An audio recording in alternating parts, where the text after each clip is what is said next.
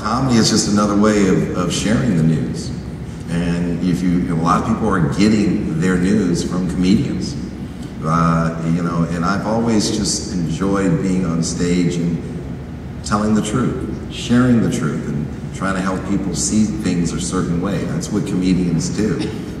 Cut through it and say, here's a different way of looking at it.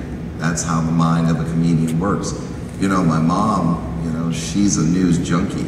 I remember when I was a kid, I used to go into her room and give her a kiss goodnight before I went to bed, and she might be asleep, and she had on the all-news radio stations. Before they had CNN and they had 24-hour cable news, she was listening to news. She was she's just a real news junkie, and that kind of stayed with me. News is extremely important. I think it's so critical to our democracy. People need to be informed. People need to have the information so they can make their decisions. I mean, we can't have a real democracy without having strong news throughout America.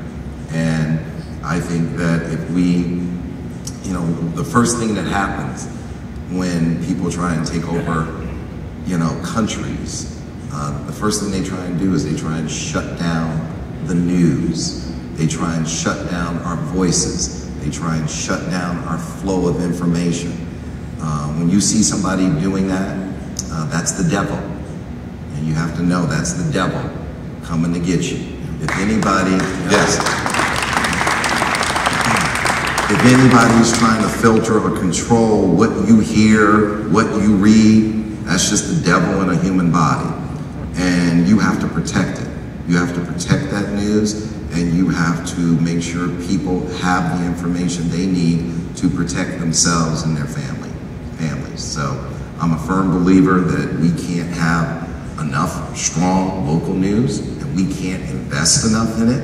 And I joined the board of the NAB to help with that fight, because we're in a fight for our lives again with the broadcast network.